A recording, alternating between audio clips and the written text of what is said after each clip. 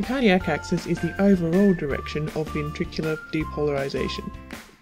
Sometimes the axis is normal, too far to the left, or too far to the right. You can work it out really simply by finding leads 1 and 2 and deciding if these leads are positive or negative.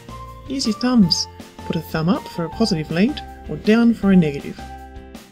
If leads 1 and 2 are both positive, that's 2 thumbs up and the axis is normal. If lead 1 is positive but lead 2 is negative, your thumbs have left each other and that's left axis deviation. If lead 1 is negative and lead 2 is positive, your thumbs are heading right for each other and that's right axis deviation. Let's try that again. In this ECG, there's 2 thumbs up, so the axis is normal. In this ECG, thumbs have left each other, so it's left axis deviation.